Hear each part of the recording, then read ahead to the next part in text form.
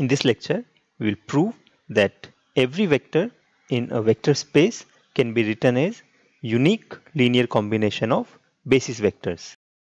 Let's say we have a vector space capital V with basis V1, V2,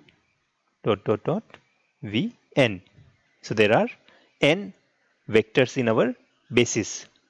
And let's say there is another vector V in our vector space.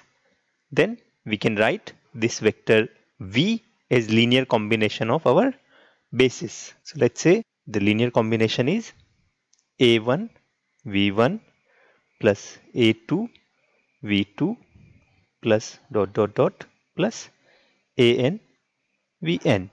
And these scalars A1, A2 up to An are real numbers. Now let's say there exists another representation of the same vector V with respect to same basis, but the scalar coefficients are different. So let's say there exists another set of scalar coefficients A1 dash, A2 dash, An dash, and they all are real numbers, and we can write vector V as A1 dash V1 plus A2 dash V2 plus plus An dash Vn.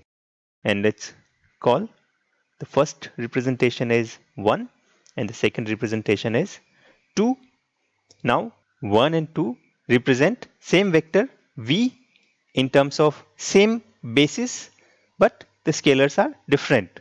Now if I subtract representation 2 from 1, then I get, because on the left side I have same vector V, so I get 0, and on the right side I get A1 minus A1 dash V1 plus A2 minus A2 dash V2 plus plus An minus An dash Vn.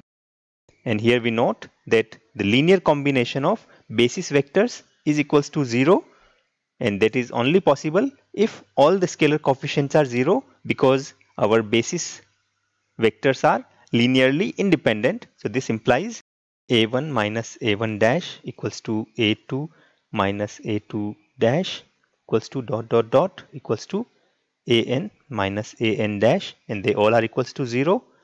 So this implies A1 is equals to A1 dash, A2 is equals to A2 dash